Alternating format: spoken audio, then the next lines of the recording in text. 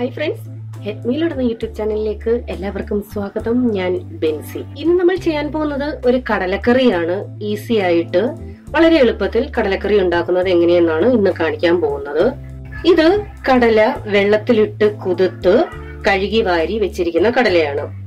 ഒരു 5-6 മണിക്കൂർ കുതിർത്തു. അത് കുതിർക്കുന്നതിന് മുമ്പ് അതിനകത്ത് കല്ലും മണ്ണും ഒക്കെ ഉണ്ടെങ്കിൽ അതൊക്കെ മാറ്റി വേണം കുതിർക്കാനിടാൻ. കുതിർന്ന് കഴിഞ്ഞിട്ടും അതിനകത്ത് പന്ന കടലകൾ കാണുന്നതേ കണ്ടോ? ഇത് ഇത്രയും ഞാൻ ഇതിൽ നിന്നും മാറ്റിയതാ. ഇത് ഭയങ്കര കട്ടിയാ, കുതിർന്നിട്ടുമില്ല. ഇതുണ്ടെങ്കിൽ നമ്മുടെ കറി കൊള്ളില്ല. ഇടയ്ക്ക് കല്ല് കടിക്കുന്നത് പോലെ ഭയങ്കര കട്ടിയായിരിക്കും സൗണ്ട് കേട്ടോ. കാരണം ഇത് സോഫ്റ്റ് അല്ല, പന്ന കടലയാ ഇത്. അപ്പൊ അത് നമുക്ക് വേണ്ട. അപ്പൊ അതൊക്കെ മാറ്റി ക്ലീൻ ചെയ്ത് വെച്ചിരിക്കുന്ന കടലയായത്. ആക്ച്വലി ഞാനിത് വെള്ളത്തിൽ ഇട്ടപ്പോ ഇന്ന് വീഡിയോ എടുക്കാൻ വേണ്ടി ചെയ്തതല്ല. അതുകൊണ്ടാ ഞാൻ അതിന്റെ വീഡിയോ എടുക്കാഞ്ഞേ. പിന്നെ കറി വെക്കാൻ തീരുമാനിച്ചപ്പോഴാണ് ഓർത്തത് ഇതിന്റെ വീഡിയോ ഇട്ടിട്ടില്ലല്ലോ, എങ്കിൽ വീഡിയോ ഇടാം. അപ്പൊ ഞാൻ നിങ്ങൾക്കൊരു ഏകദേശ കണക്ക് പറയാം. ഇത് കുതിർന്ന് കഴിഞ്ഞിട്ട് ഇത് 600 ഗ്രാം ഉണ്ട്. കുതിരുന്നതിന് മുമ്പല്ല, ഉണക്കക്കടലയല്ല 600 ഗ്രാം. ഇത് കുതിർന്ന് കഴിഞ്ഞിട്ടുള്ള ഇപ്പോഴത്തെ വെയിറ്റ് ആണ് ഞാൻ പറഞ്ഞത്. അങ്ങനെ മനസ്സിലായില്ലെന്നുണ്ടെങ്കിൽ ഞാനൊരു ചായ ഗ്ലാസ് ഇല്ലേ, ഇത് എല്ലാവരുടെ വീട്ടിലും കാണുമല്ലോ, ഈ ഗ്ലാസ്സിന് 2.25 ഗ്ലാസ് ഉണ്ട്. ഇത് കുതിർന്നു കഴിഞ്ഞിട്ട്, കുതിരുന്നതിന് മുമ്പ്. അപ്പോ ഇതിന്റെ ഒരു പകുതി കണക്കാക്കിയാൽ മതി. ഒരു ഗ്ലാസോ 1.25 ഗ്ലാസോ എങ്ങാനേ കാണത്തുള്ളൂ. അത് ക്ലിയർ ആയേ? ഞാൻ ഒന്നുകൂടെ പറയുന്നു, കുതിരുന്നതിന് മുമ്പുള്ള വെയിറ്റ് അല്ല 600 ഗ്രാം, ഈ കുതിർന്ന് കഴിഞ്ഞുള്ള വെയിറ്റാ. ഇനി ഇത് നമുക്ക് കുക്കറിലിട്ടൊന്ന് വേവിച്ചെടുക്കണം. നിങ്ങൾക്ക് കുക്കറിലാണെങ്കിൽ അങ്ങനെ, അല്ലാതെ വേറെ പാത്രത്തിൽ വെച്ച് ഡയറക്റ്റ് വേവിക്കുകയാണെങ്കിൽ അങ്ങനെ. അത് കുക്കറിന്റെ വിസിലിന്റെ അളവും ഞാൻ പറയുന്നില്ല, അത് ഓരോരുത്തരുടെയും കുക്കറിൽ ഡിപ്പെൻഡ് ആണ്. ഒത്തിരി അങ്ങ് വെന്ത് കുഴഞ്ഞു പോകരുത്.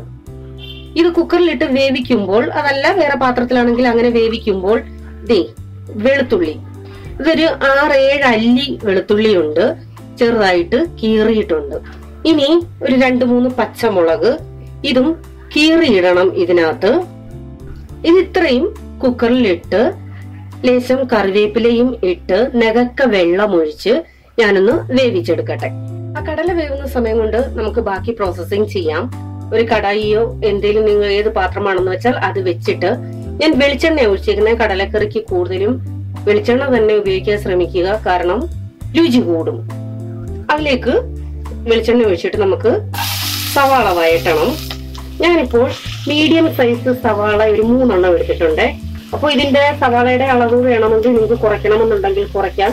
സവാള ഉണ്ടെങ്കിൽ നമുക്ക് ഗ്രേവിക്ക് കുറച്ച് കൊഴുപ്പ് കിട്ടും.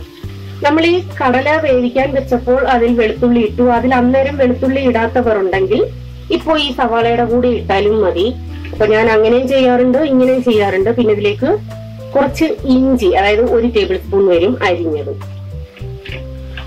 ഇത് നല്ലതുപോലൊന്ന് വയളണം. കടലക്കറി ആക്ച്വലി ഞാൻ 2-3 രീതിയിൽ വെക്കാറുണ്ട്. ഒന്ന് ഈ മെത്തേഡ്. അടുത്ത മെത്തേഡ് എന്ന് പറയുന്നത് കുക്കറിൽ തന്നെ ഈ സവാളയുള്ളിയും മസാലകളും എല്ലാം വഴറ്റിയ ശേഷം അതിൽ ഈ വേവിക്കാതെ തന്നെ കടല പച്ചക്ക് ഇട്ടിട്ട് കുക്കറിലിട്ടും വേവിക്കാറുണ്ട്. പിന്നെ ഇങ്ങനെ ചെയ്തിട്ട് ലാസ്റ്റിൽ കടുക് താളിക്കാറുണ്ട്. ചിലപ്പോൾ ആദ്യം ഈ സവാള ഇടുന്നതിന് മുമ്പ് തന്നെ കടുക് ഇട്ട് പൊട്ടിച്ചിട്ട് സവാള ഇട്ടും ചെയ്യാറുണ്ട്. അപ്പോൾ എങ്ങനെ വേണേലും നിങ്ങൾക്ക് ചെയ്യാം.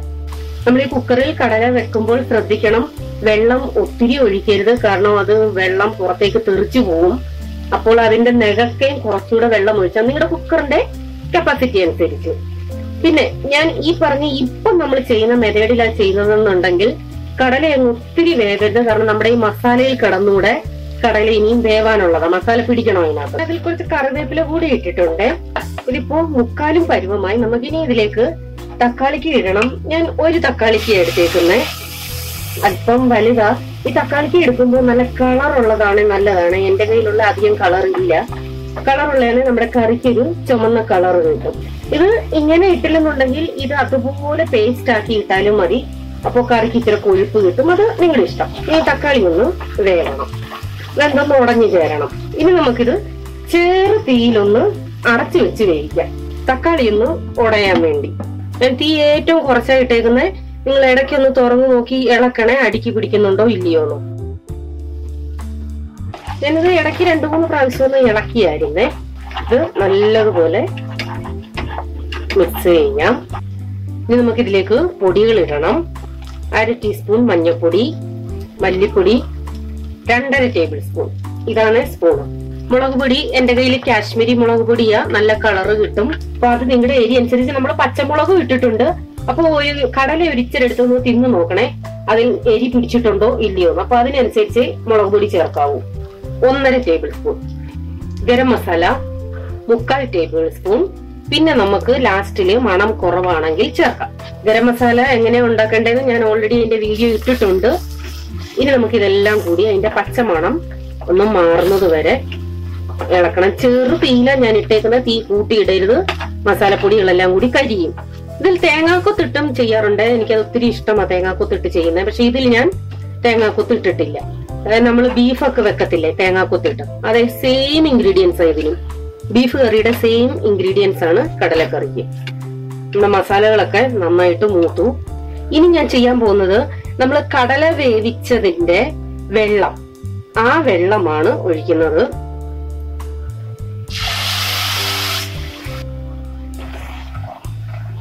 ആ വെള്ളം കളയണ്ട. നമ്മൾ കടല കുതിരാനിടുമ്പോ കടല നന്നായിട്ട് കഴുകിയിട്ട നല്ല വെള്ളത്തിലാണ് കടല ഇടുന്നതെങ്കിൽ ആ വെള്ളത്തില് കടല വേവിച്ചാൽ നല്ല ടേസ്റ്റ് ആയിരിക്കും. പക്ഷെ ഇടുമ്പോ ശ്രദ്ധിക്കേണ്ട ഒരു കാര്യം, കടല നന്നായിട്ട് കഴുകിയിട്ടേ വെള്ളത്തിടാവൂ കുതിരാൻ. ഇനി നമുക്ക് ഇതിലേക്ക് ഉപ്പ് ചേർക്കണം. ആദ്യം ഒത്തിരി ചേർക്കല്ലേ. ഇനി ഇതിലേക്ക് നമ്മൾ വേവിച്ച് വെച്ചിരിക്കുന്ന കടല ഇട്ട് കൊടുക്കാം. കടല ഇട്ടിട്ട് ആവശ്യത്തിനുള്ള വെള്ളം ചേർത്തിട്ട് നമുക്കിത് ചെറു തീയില് അടച്ചു വെച്ച് വേവിക്കണം. കാരണം നമ്മുടെ കടലയില് ആ മസാലയെല്ലാം നന്നായിട്ട് പിടിക്കണം. ഈ വെള്ളം ഒക്കെ ചേർത്ത് കഴിഞ്ഞിട്ട് ഉപ്പൊക്കെ പരുവമാണോ എന്ന് നോക്കണം. നമുക്ക് ആദ്യം എരി ഇച്ചിരി കൂടുതലായിട്ട് തോന്നുവാണെങ്കിലും പേടിക്കണ്ട, കാരണം കടലയിൽ എരി പിടിക്കുമ്പോൾ ആ പ്രശ്നം മാറിക്കൊള്ളും. ഞാൻ ഇപ്പൊ ചേർത്തിരിക്കുന്ന വെള്ളം കണ്ടില്ലേ, ഇത്രയും ഇതൊന്ന് വെന്ത് പിടിച്ച് ഇത് കുറുകും.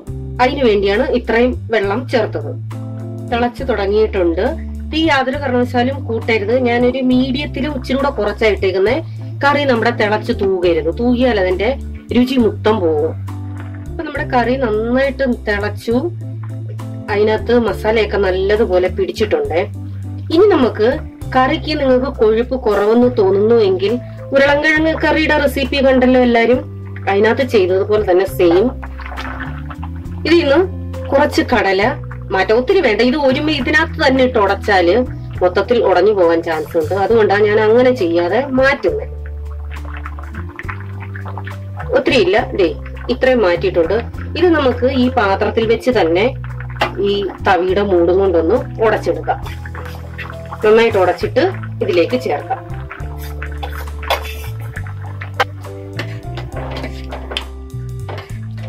ഇപ്പൊ കണ്ടില്ലേ കറി. കാരണം ഇതിൽ തന്നെ ഇട്ട് ഉടച്ചാല് നമുക്ക് പിന്നെ കടല അധികം കാണത്തില്ല, മൊത്തത്തിൽ അങ്ങ് ഉടഞ്ഞു. ഇനി നമുക്കിത് ഓഫ് ചെയ്തിട്ട് കടുക് താളിക്കണം. ഇത് ഇത്രയും ഗ്രേവി തണുക്കുമ്പോ നന്നായിട്ട് കുറുകുമേ, അതുകൊണ്ട് ഞാൻ ഇത്രത്തില് ഓഫ് ചെയ്യുക.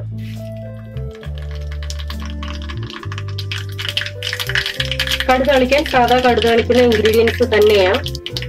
കടുക് പൊട്ടിക്കഴിഞ്ഞ് ഉള്ളി ഇട്ട് കൊടുക്കാം.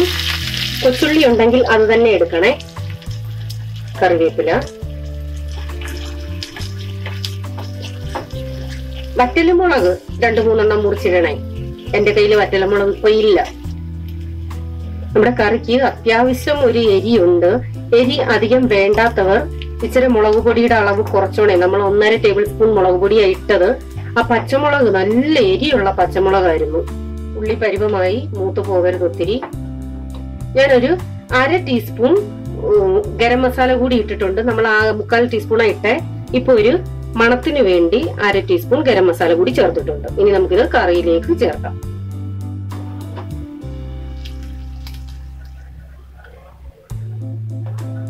ഇനി ഇത് അടച്ചു വെക്കാം. അപ്പോ നമ്മുടെ കടലക്കറി റെഡി ആയിട്ടുണ്ട്. നല്ല സ്പൈസി ആയിട്ടുള്ള ഒരു കറിയായത്. എല്ലാവരും ട്രൈ ചെയ്യണം, എന്നിട്ട് അഭിപ്രായം അറിയിക്കണം. വീണ്ടും നിങ്ങൾക്ക് ഇഷ്ടപ്പെട്ട ഏതെങ്കിലും ഒരു ഡിഷുമായി ഞാൻ വരാം. Till then bye, God bless you.